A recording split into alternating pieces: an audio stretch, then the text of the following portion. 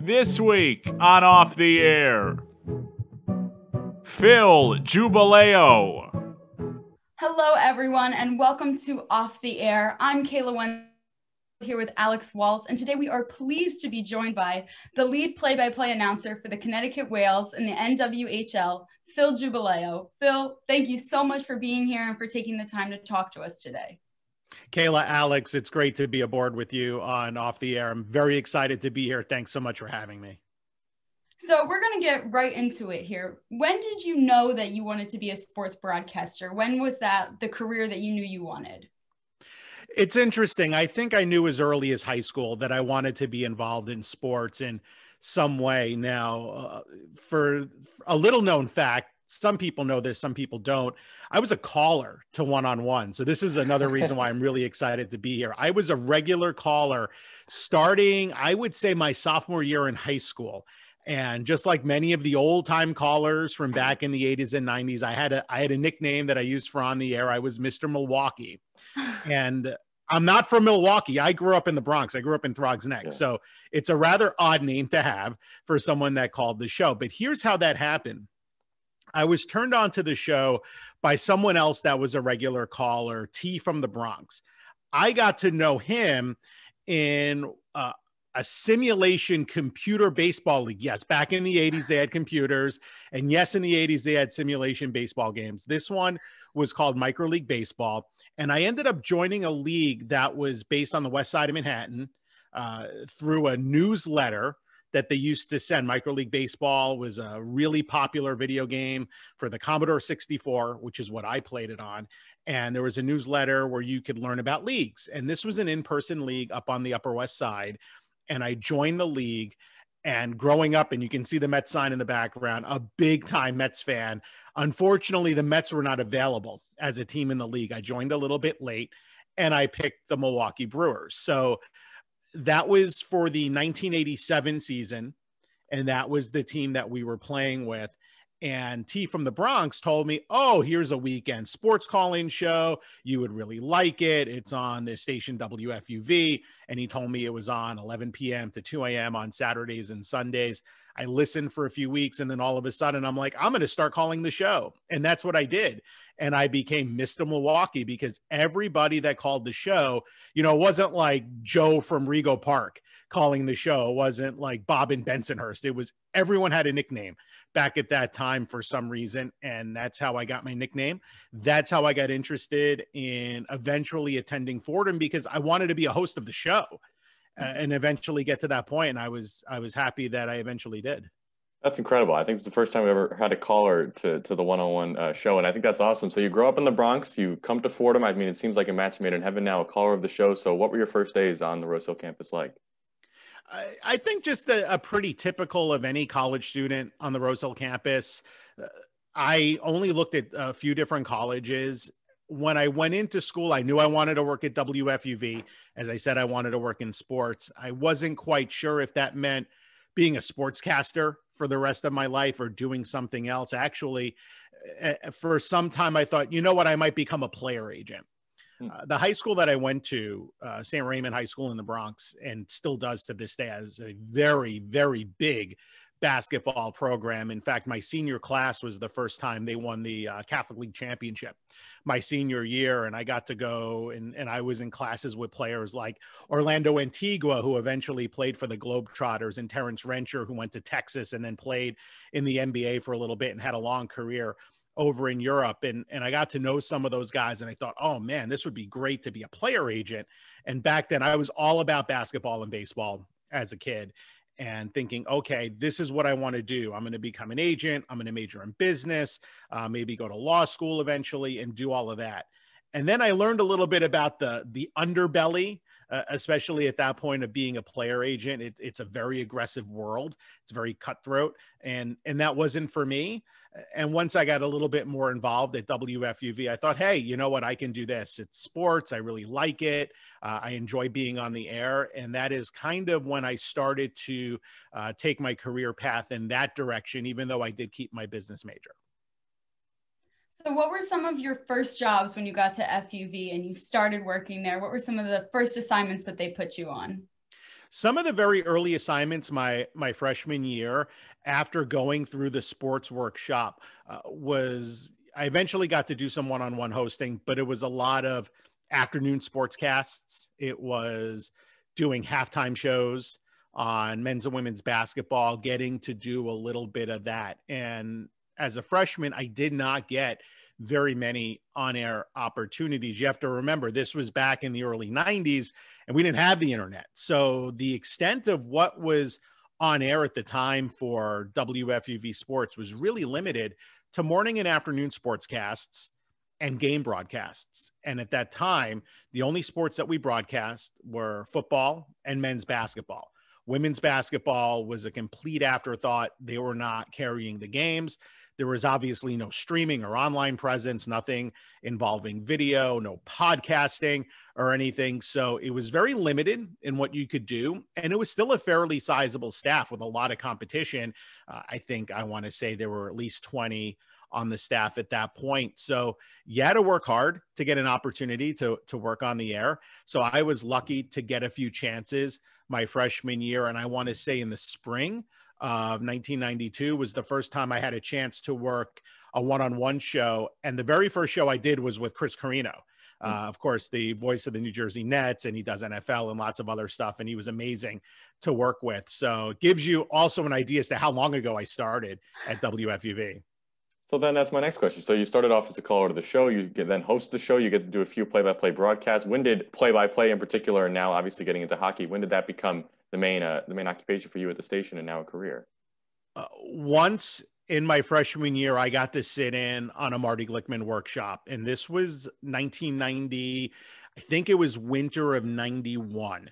And I got to sit in on one workshop because at that point, I had just finished doing the sports workshop. I had just been approved to do some on air. And at that point, the only people really hanging around Marty at that time were some of the upperclassmen and really the staff members that did a fair amount of the play-by-play and color commentary. But we were invited as freshmen one day to sit in on the class. It was Marty Glickman's last season of doing the New York Jets on radio. At that point, his career was kind of winding down as he was heading into semi-retirement. And I got to sit there and just listen to him for about an hour and a half, talking about play-by-play. He brought in one of his spotting boards that he used, and he played back some of the Jets broadcast. And then he went into some of the staffers' work. And I was in a trance. I was just like, wow, this guy's amazing. And all the science behind the play-by-play work, it really just got to me right away. And I thought, okay, I'm going to start getting serious about this. And once I began eventually my sophomore year at Fordham, I started doing demos and sitting in the stands and getting involved in that and going to all of the Marty Glickman workshops. And I was hooked at that point. Once I was able to get on a microphone and do the play-by-play of a Fordham football game for a demo and eventually a basketball game, I was in hog heaven, and I wanted to do this for the rest of my life.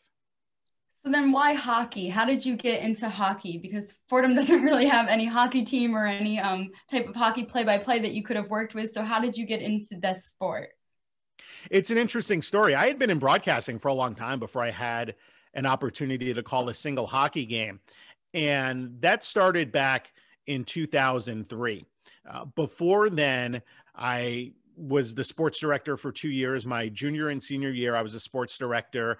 This was before Bob Aarons was there kind of overseeing things. It really had Marty as kind of that consultant advisor for us on play-by-play, but otherwise it was entirely student run and student managed. And I was lucky for 2 years to be able to manage the sports department and do a lot of football and basketball play-by-play. I even did a little bit of baseball play-by-play right when I became sports director. The Fordham baseball team at that point played in the ECAC tournament, and the winner of the ECAC tournament would go to the NCAA regionals. And they played them up in Waterbury, Connecticut that year. And all the seniors were gone. They had graduated. That left it up to me. And we went and covered it for a week. And if they made the final, the championship game, they said, okay, you're going to broadcast the games. And a colleague of mine, and the two of us went up there. We stayed for the week. Lo and behold, they made it to the finals against Lemoyne College. They actually won and got to the regionals. And the interesting thing is Charlie Kuchara, he works for MSG now. He's worked there for a million years on Islanders telecasts, was the pitcher that won the game. What makes that interesting is he was also on the WFUV Sports staff.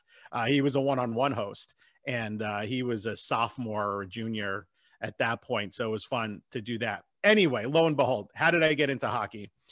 I was out of broadcasting for a couple of years. In the late 90s, I moved to Seattle. I was working in technology, still on the broadcasting side, very early streaming content, streaming audio only through like dial-up measures. It was completely antiquated, but at the time it was cutting edge. But I was out of sportscasting for a while. I eventually ended up in the St. Louis area because of the Seattle.com bubble of around 2000, 2001. And when I got to St. Louis, I was doing database work, just working in tech as a database manager. The opportunity came up for the minor league baseball team in our town, the River City Rascals in O'Fallon, Missouri, which is a pretty sizable St. Louis suburb, to do their play-by-play. And I thought, oh, wow, this would be great. I don't really like database work, and I want to get back into broadcasting. And I was able to get that job. The previous broadcaster had left. I was able to make a connection with the team, and I got the job. So the 2002 season comes and goes, and the 2003 season comes and goes. All of a sudden, a USHL team decides they're going to play in our market. The owner of the baseball team that I worked for was Ken Wilson at the time. Ken Wilson, a very notable name in broadcasting. He was very well tenured in the St. Louis sports market at that point. He had been calling St. Louis Blues games for about 20 years. He followed the late, great Dan Kelly. And K-Dubs was the owner of the Rascals, and he comes up to me and says, "How would you like to call hockey?" I've never called a hockey game. That was my response to him. Doesn't matter. You're going to be the hockey announcer for this USHL team. Well, how did that happen? Well, Ken decided to farm out our front office to do the sales and marketing for this USHL junior team, which we did not own, but he was able to work a deal out. And as part of that, I was able to get an opportunity to call hockey with zero experience under my belt. And at that point in my life, I had been to approximately one game in person. It was a St. Louis Blues game.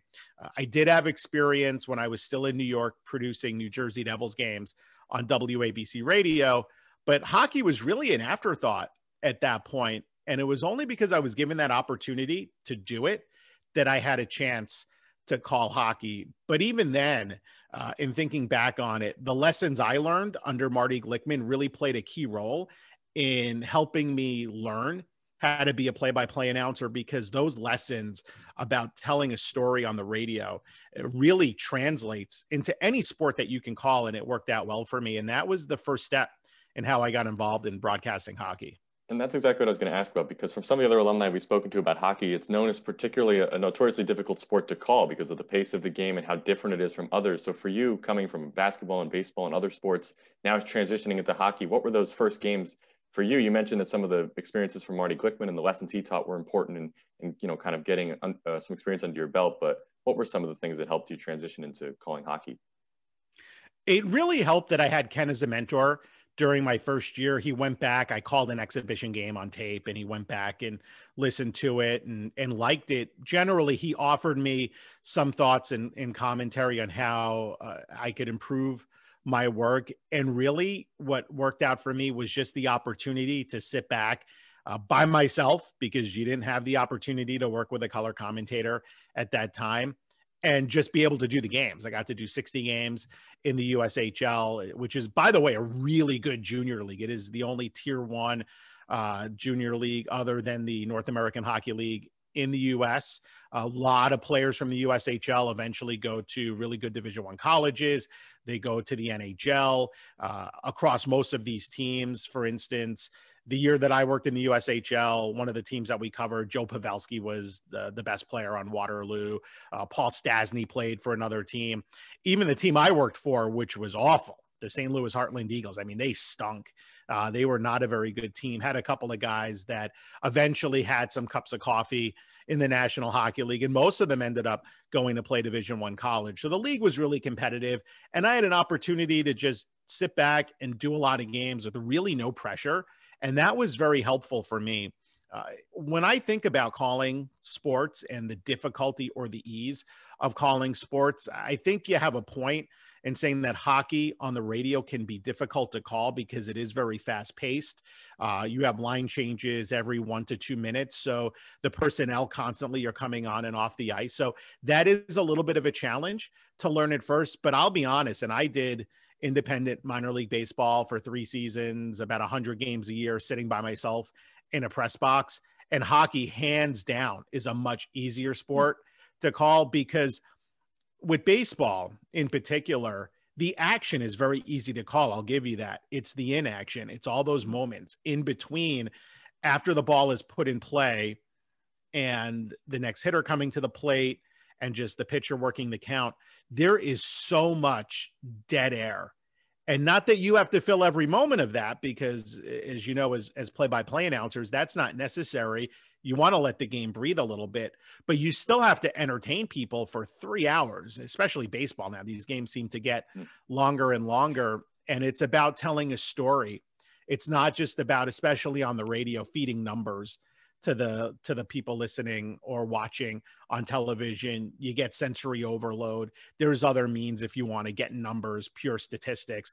You have to tell a story. You're really crafting something for the audience. And it's harder to do that in baseball, whereas in hockey, there's not as much of that because the game really is a lot of the action that goes on. You have very few stoppages in play. And when you do have a stoppage in play, you know, it's just a few seconds before they drop the puck and the game is going on again. So you can really rely on the action a lot more. And to me, it makes it a much easier sport to call.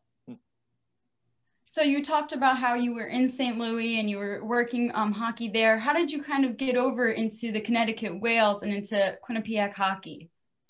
Well, it was a long time before I got to the Whale in the NWHL and the Quinnipiac Bobcats, a whole career of broadcasting hockey. In fact, after I was in St. Louis for 1 year, I went and moved back to the East Coast and worked in the United Hockey League for the Danbury Trashers. And fans tuning in, if you Google the Danbury Trashers, it was an infamous, and I mean infamous team for 2 seasons in the UHL between 2004 and 2006, where I had a chance to call their games. And that was my first taste of pro hockey, to work in that league. And if you Google them, there are numerous fights because the Trashers were known for dropping the gloves and fighting. You can get sucked into a rabbit hole of simply watching Danbury Trashers fights on YouTube. I highly suggest it. It's entertaining. It's a lot of fun. The hockey itself was fun, even though we played in a tiny little 3,000 seater in Danbury, the Danbury Ice Arena. The 2 seasons that they played in the league were quite impressive for such a short stint. There's a Sports Illustrated short documentary that they put out a few years ago on the team. I am in the video, as well as some of the other people that were involved in the organization. That gives you a little bit of a sense about the Trashers. But the biggest part of my hockey broadcasting career, 9 years, in fact, took place after the Trashers ended. And I was the lead voice of the Bridgeport Sound Tigers in the American Hockey League for 9 years. So basically, you know, hockey's version of AAA. I was their guy. I got to see countless players go right from the Sound Tigers to the National Hockey League. A lot of them are still playing in the NHL. And also during my time there, I got to work as the backup announcer for the New York Islanders. So I've done some NHL games. I've covered some NHL drafts. I've done features on minor league players for MSG. And that's where I got kind of a lot of my exposure as a broadcaster during that time, during those 9 seasons. And then eventually in 2015, my time with the Sound Tigers came to an end. And that's how I was able to hook on with the NWHL, with the Connecticut Whale from the very start of the league. You know, at that point, my wife and I had a newborn baby.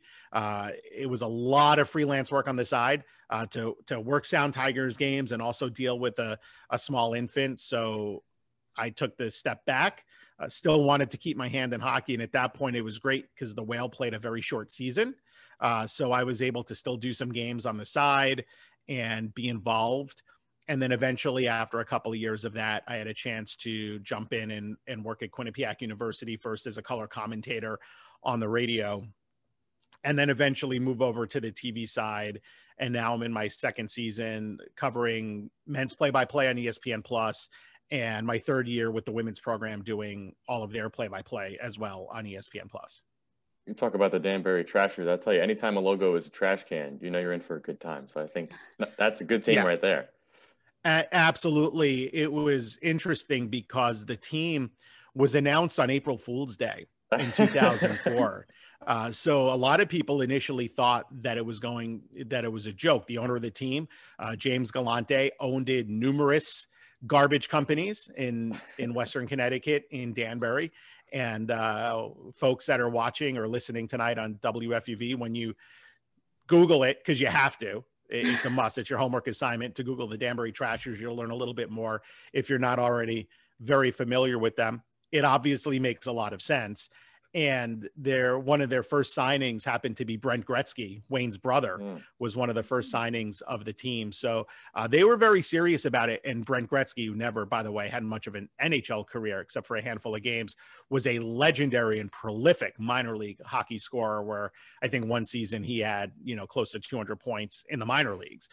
So he was very good, just not Wayne. He was half of Wayne. That's why he wore number 49 as a player instead of 99. But they were serious about it. And I was able to work out a chance to interview with Jimmy through the UHL League office, which happened to be in the next town over from where I was living in suburban St. Louis at the time. And I flew out to Danbury during the Frontier League Baseball All-Star break and interview with Jimmy, and was able to get the job and then start that fall. And that's really what was the springboard for my hockey career at that point. After just doing 1 year of junior, getting thrown in it, being able to get right to the pro ranks, at a time where it was still fairly competitive because there weren't as many opportunities to do hockey and not as many, locations. Now with streaming, everyone can broadcast rather easily. So it was still pretty competitive to kind of get that foothold and get your foot in the door. So I was really fortunate at that point.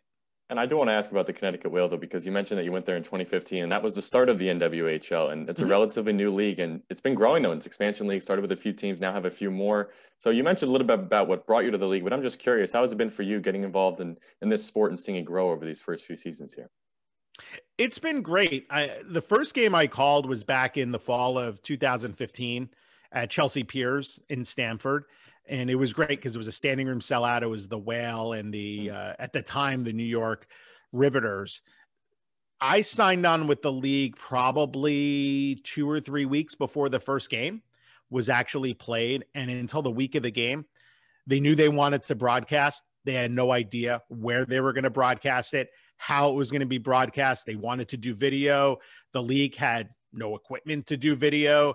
The very first game, and you can find it on YouTube, they went out and bought a consumer grade camcorder several days from a Best Buy before the game. I hooked up, I had my own audio gear to broadcast remote. I hooked it up to the camera. They found a way somehow to get this thing onto YouTube. And that was the very first game. I mean, it was the exact definition of do it yourself. And, all these years later, now to be on Twitch, second season on Twitch, the broadcasts have been a lot more well-defined, multi-camera shoots, instant replay, really high-quality streams.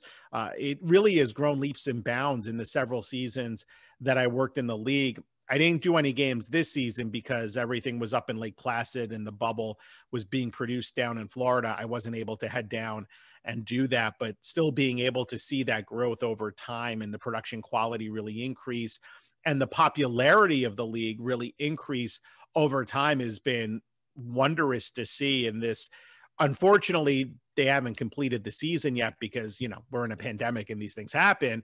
But to be able to see, one day on Twitch, over 1 million people watching the games over the course of several hours, and even concurrently over 30,000 watching a single broadcast on a Saturday afternoon is just crazy, because, that's not how we started. It was really small when we first got started, but we knew early on that there was definitely an audience for women's hockey. I had never called a women's hockey game, and probably had not seen very many women's hockey games other than during the Olympics, maybe a little bit during the World Championships at that time. But you learn really quickly that there was a lot of high-level talent, a lot of competition and passion, and I got hooked. And I think fans that tune in to watch the NWHL or women's hockey in general, if they haven't seen it before, definitely watch. It's a bit of a different game than the men's in several instances, but equally riveting when you sit back and watch it. So you have talked about how you love calling play-by-play for hockey. And so is this the sport that you think you want to stick with as you continue to progress in your career, or would you ever want to make another move back into basketball and football like you used to call it Fordham? Well, look, I'm never going to turn down a broadcast opportunity. For a few years, I did get to do some basketball back in the early 2010s. I would do, and it was an annual event for the Big East. I would do the Women's Big East tournament, the opening round. So in the Women's Big East, back before they kind of splintered and you had like different conferences now, because it's kind of broken up into two. But back when it was the much larger conference, the way that it would work is you would have every team in the Big East play in the tournament, but the bottom 8 teams on day one would basically have like a play-in round before they would go advance and then play against the higher rated seeds. They didn't televise that. They streamed it online, but they wouldn't put it on ESPN at that point. So I was hired to be their broadcaster. And I think I did 3 or 4 years of this, where I would go out to XL Center and call a bunch of women's basketball games, just, bing, bang, boom, back to back to back. And so it's been a while, but I have done some women's basketball. If you're a broadcaster, you broadcast whatever is presented in front of you. This is my 18th season of doing hockey. I don't want to stop. I love it. I love broadcasting hockey. I really enjoy working with the Whale, and even more so with the Quinnipiac Bobcats. And the Bobcats have one of the best Division I programs in the country on the men's side. They haven't won a Frozen Four yet. They've been to 2 Frozen Fours, I think, in the last 7 or 8 years. But they are a team that consistently is ranked in the top 15 in the country. They're currently ranked number 11 in the nation. The women are often just outside the top 10 in terms of the NCAA, and playing in the ECAC. It's one of the best conferences in the country for college hockey, where you have some non-Ivy League schools, but in normal years, you'll have the entire Ivy League. They're not playing this season. So the hockey is extremely competitive, very fast paced, a lot of fun.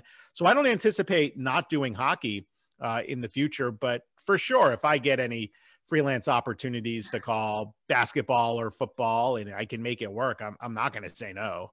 Well, I was going to ask you about Quinnipiac too, because we don't necessarily have the hockey culture here at Fordham, but a lot of schools do across the country. I've got a sibling at Northeastern, another big hockey school, and it's a big sport at a lot of schools. Quinnipiac's one of them. They've graduated a lot of NHL talents. A lot of people will know Devin Taves, obviously the most recent one. So what's it been like being a part of that program? You mentioned one of the top ones in the country, and you've been calling games for them quite some time. It's been great. They really have a wonderful culture, both on the men's and women's side. Rand Pecknold is in his 27th season as head coach with the Bobcats. He basically took the program when he started there as a very young man. He's still a relatively young man. He's in his early 50s, but he was in his 20s when he was named the head coach of, at that point, I think it was still Quinnipiac College. I don't even know if they were a university yet at that point. They were still a Division III program. I think his office was like a broom closet. It's one of those really those stories that you hear where someone literally starts a program from scratch, and Rand did that. He took that program from Division III to Division I, and within a few short years ended up in Atlantic hockey and then in ECAC, and has built sort of a regional powerhouse in the state. It's certainly the prolific team in the state of Connecticut. UConn's a relatively new program. They're starting to grow a little bit. But when it comes to hockey within the state of Connecticut in college hockey, Quinnipiac is really where it's at. for both the men's and women's programs. And we play in a great building, the People's United Center up at Quinnipiac. It's a really interesting setup for how the campus arena is set up. There's actually two buildings. It's one building with two different arenas. There's an ice hockey only arena, and then on the other side of it is a basketball only arena, so they don't have to share. And each one holds about like 3,000, 3,100. And the men's program sells out every single game. I mean, when there are fans allowed into hockey games, they are a consistent sellout. The students, really bring it. They have a great atmosphere. When you have Quinnipiac playing Yale, which is right up the road in New Haven, Hamden's one town over, or if they're playing Cornell, which is a big Ivy League conference opponent, the building's absolutely rocking. It's just such an amazing college hockey atmosphere. A lot of fun to sit in that building and hear a roaring crowd and to get on the headset and call a game. And just, it's one of those things that makes the hair on the back of your neck stand up. And it's just a really exciting atmosphere. And the women's program too, they don't sell out their games, but they do have a loyal following, and the program is really good. They've been on the upswing. They had a 20-win season last year. They're 7-3 this season. They play a really nice, fast, up-tempo game where all 5 players get involved and they score a lot of goals. They still may be near the top right now in NCAA women's hockey in terms of goals per game. And just really being a part of that culture and being able to get back into college athletics. I had worked in pro for so many years, and in the American Hockey League, things really changed. When I started in the NHL in 2006, it was still very much an old time hockey where you had a lot of physical play and the tough guys were still very big, especially with the Sound Tigers, where there were a lot of fights. And I love it. I mean, I don't get me wrong. I love fights in hockey. It's not part of the college game, but over time, the AHL really changed and it became more so of a development league and getting players ready for the National Hockey League. And winning is secondary. Winning is nice, but it's not the be all and end all for most American Hockey League teams, particularly with the New York Islanders organization. It wasn't about wins and losses for them. That's the great thing of working in college hockey, because it really is about wins and losses. You want to develop players, and if they get to the next level and play pro, that's fantastic. But at the end of the day, it's about, winning as many games as you can and getting into the NCAA tournament. So it really is that atmosphere where, the hockey culture is about icing a winning team. And that's really what I want to be part of. You talk about culture, and we want to shift back to your time here at Fordham for 1 minute, because we always like to ask these of our guests about your favorite moments and memories, because you were sports director, as you mentioned, for a couple of years here, and you know the staff better than anybody else. So what were some of your favorite maybe road trips or games or memories that you have here at Fordham? Oh my gosh. I mean, there were so many. I got to start traveling my sophomore year. I got to do a couple of road trips. It was really just the day-to-day and the camaraderie that we had as a staff, really enjoying that time and being able to, at that time, the Patriot League for men's basketball and women's basketball, being able to go to all of those smaller schools, the Bucknells and the Lafayettes and the Lehighs of the world. And Holy Cross at that point was a particularly fun trip. We got to do usually like 1 or 2 big trips a season. I know my senior year, we got to go down to Miami and play the University of Miami, and we spent New Year's Eve in Miami, which was a great, holiday break and all expenses paid trip to go down there.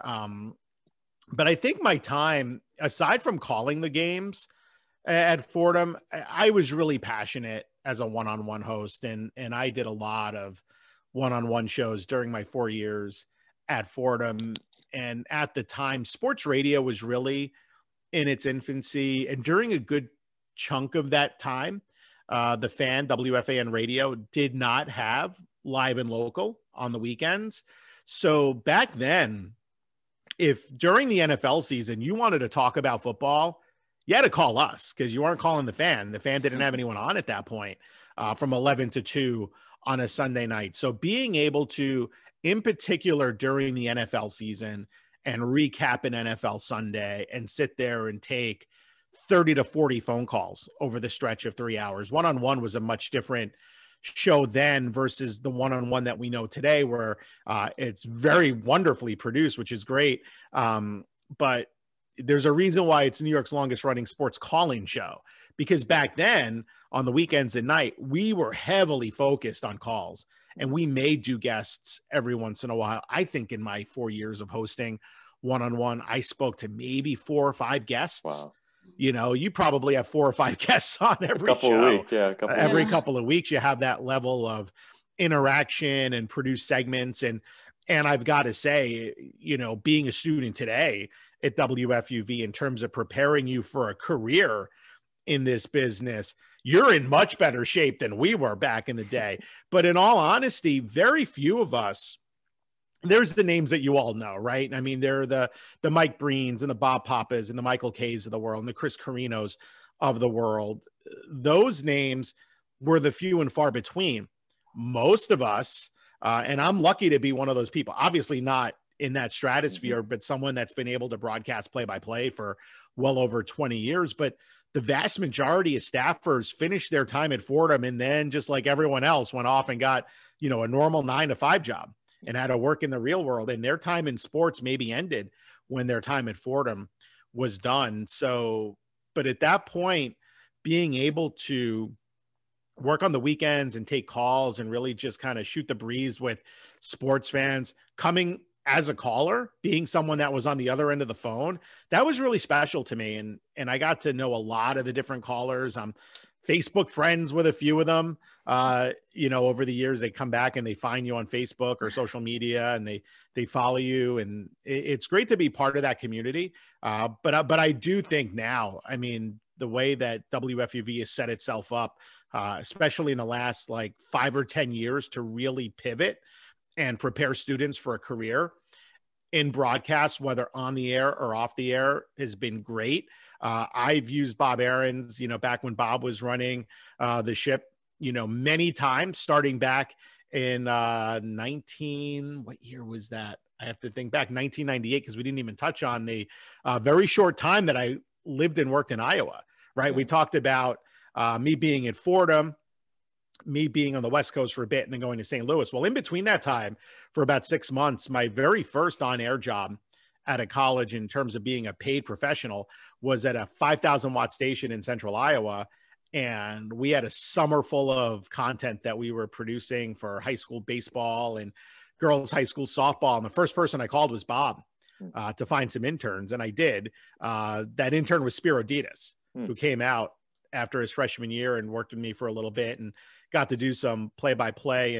And periodically over the years, whether I worked in minor league baseball with the River City Rascals, I had Fordham students come out, including Greg Jamborisi, who's been with the Lakewood Blue Claws for like 1,000 years now.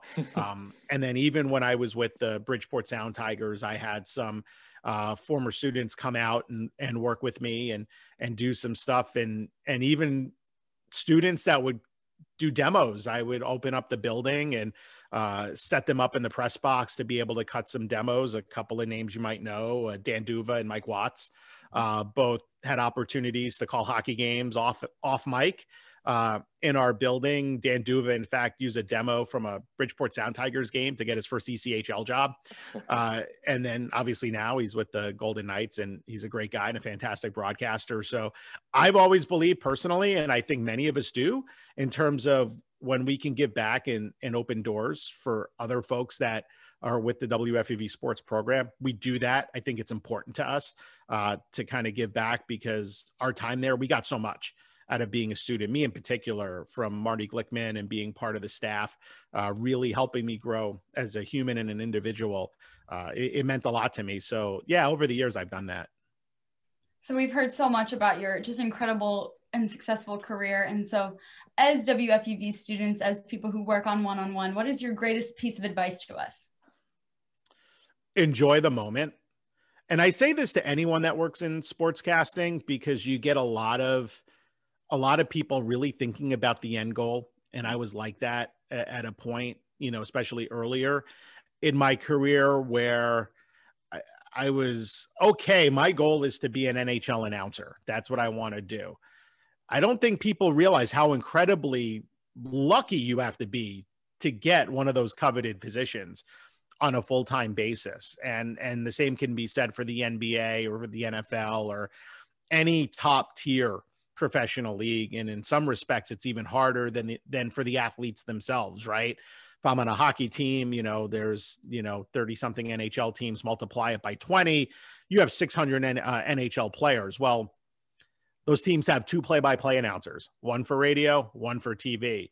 And every year you get more and more people joining the job market, wanting to be a play-by-play announcer.